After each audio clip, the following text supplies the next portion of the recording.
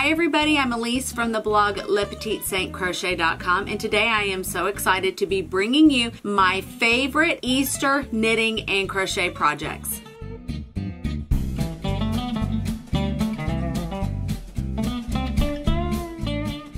I have 3 different projects for you from 3 different designers. 2 of them are crochet, 1 of them is knitted, but they are all absolutely adorable. I've got you covered. All of the resources will be in the description box below. You'll find links to every single thing that I'm talking about, all the free patterns, all the goodies, all the good stuff. The first project I want to share with you is the Bitty Bunnies. I actually designed these last year for the Hook Nook blog, and I think they turned out really, really adorable. They are a very, very simple amigurumi project. If you have some basic crocheting skills, these would actually make a great first amigurumi project. They don't take that long, and on my blog, the entire pattern is free, and I have a lot of photos for you to show you exactly how to make them. I think that they're really sweet. They definitely are. They are Benedict and Beatrice. They are twins. They are little bunny twins. I have a theme going on this year with bunny twins, but I think they're really beautiful. They are made with Barocco Vintage, a worsted weight yarn, but you could use any yarn that you have and a hook size that you really like. I use a size E hook with my worsted weight yarns. They are really simple, quite easy to make, and I would love to see, if you ever do make them, please tag me on Instagram. I would love to see them, or on Facebook. You could share them on Facebook with me. But I think they're really cute. The little girl Beatrice has a little skirt and a little striped top, and she has a little bow up here, which I think is so cute. And then little Benedict just has a nice little scarf, because you know, sometimes around Easter time it is not actually warm enough yet just to run around in t-shirt and shorts. I will say it's pretty warm here right now. Last year in March it was still a little bit chilly, but I love this duck egg blue and the little pink and the buttercream color with this oatmeal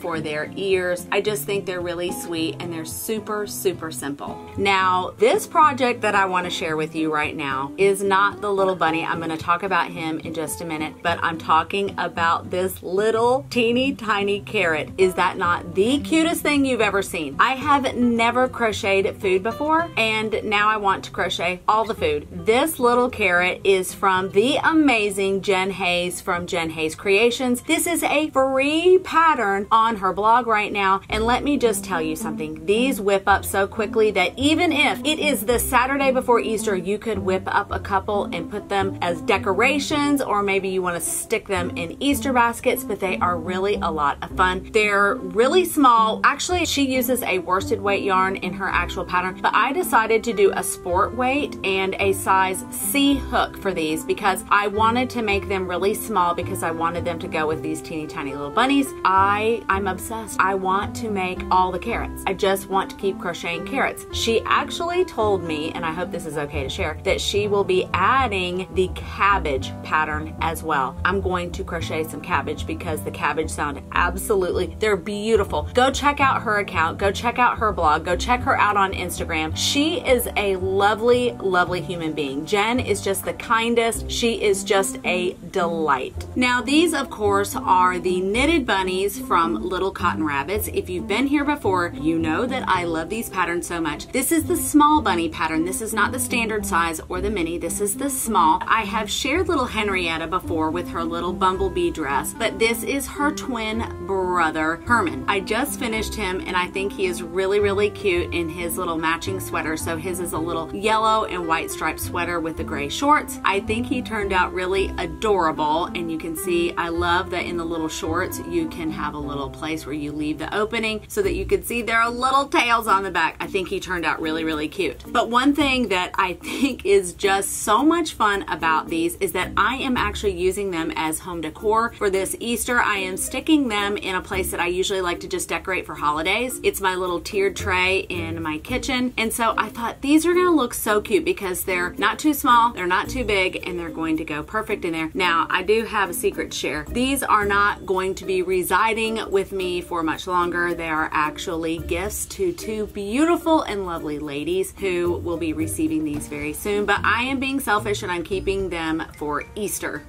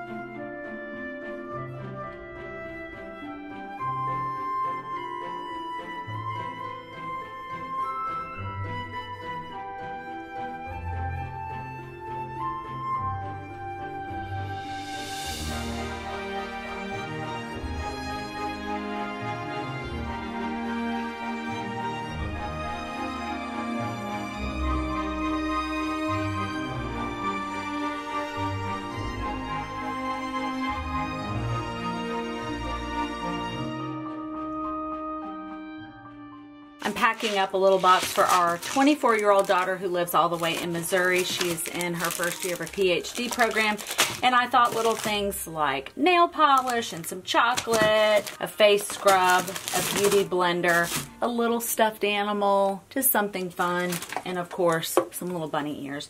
Just something from home, something cute, just so that she knows that we still love her, we're still thinking about her, and we wish she could be home for Easter.